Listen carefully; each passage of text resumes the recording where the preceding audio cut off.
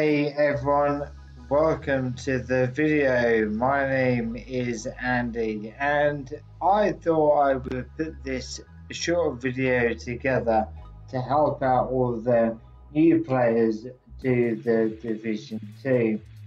So I get to meet a lot of players who are either new or haven't quite grasped the basic mechanics of building a set. So in this video I'm going to touch on the basics, and then in part 2 I'll touch on how you can configure that gear set even more effectively to get the very best from it.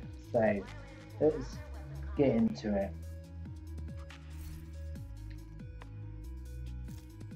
So I see a lot of new players, and when I check out their gear, invariably they've got a mixture of gold and purple and just random stuff in their gear set here.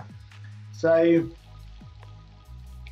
I think it's worth just spending a few minutes understanding how these gear sets work. So if you look at each piece that I've put together here, each of them has a different symbol. This has got a helmet, there's a mountain, an anchor, a fox, blah blah blah. So each of these has got its own unique talent. So let's just check the mask. So if you look in the top right, you can see the gear score is 506, and then beneath that you'll see it says brand set Gilead Guard 1 out of 3. Now what they're saying is right now I've got a plus 5% total armor buff, but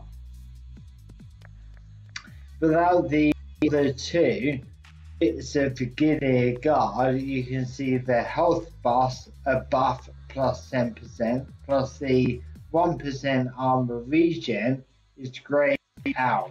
So how do I ungrade them? I unlock those bonuses. So what I need to do is look through the rest of my gear and see what piece matches it. So let's have a look at the body armor. So in my inventory, as I scroll through, there I've got another Gilead Guard body armor. Now you can see on the right under brand set, I've got a green bracket there indicating if I equip that, I'll also get a 10% health buff. So if I equip that, that is now unlocked. So that's good news.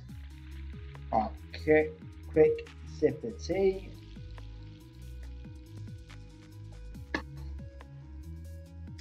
But I also want the plus 1% armor regen. So let's see if I've got a holster that's got the Gilead Guard. Yes, I do.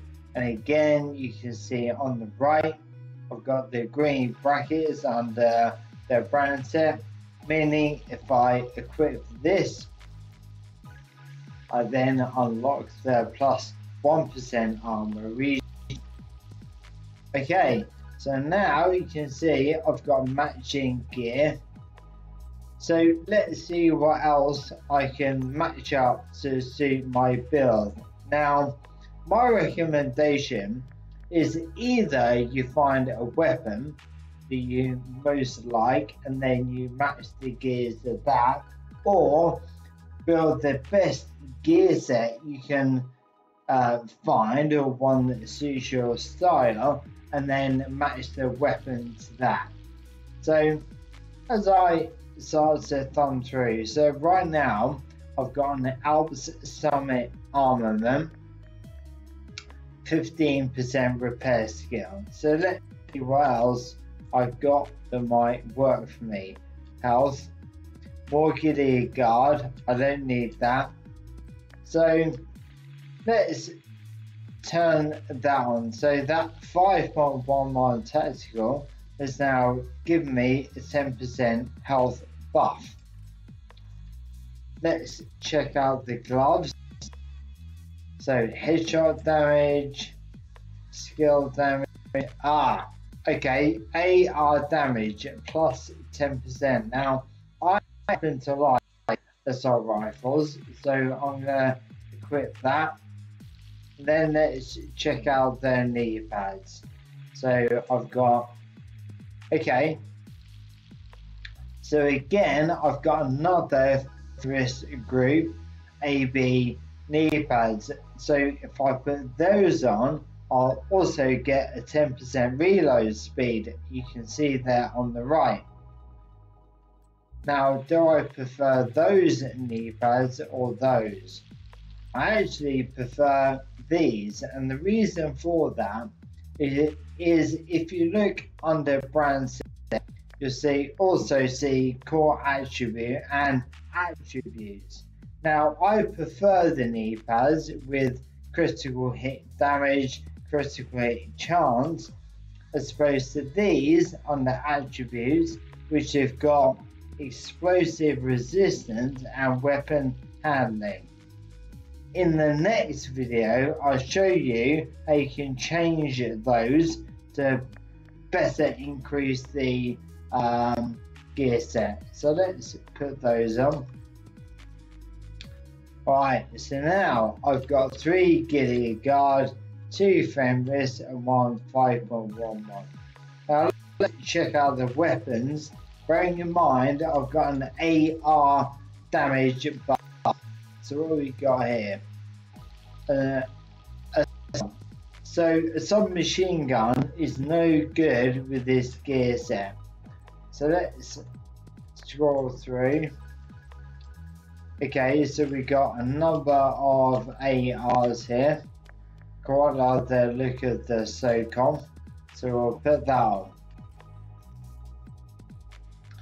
Now for my secondary, I quite like submarine guns. So let's use the sub. Let's put on the tactical vector. Okay, cool. Alright. So the sub will benefit from the reload speed that I've got on the Fenris group, but the SOCOM will benefit from their AR damage and the reload speed.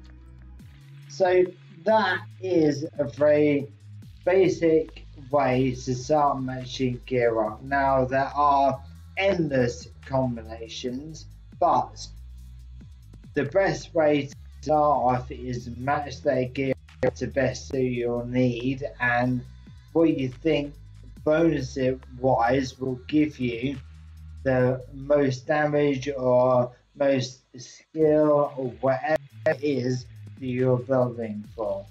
So there you are, guys. I hope you found that interesting, useful. Give it a like, subscribe, and in part 2 I'll show you, having put that gear set together, they can then configure it more effectively to get even more from your gear.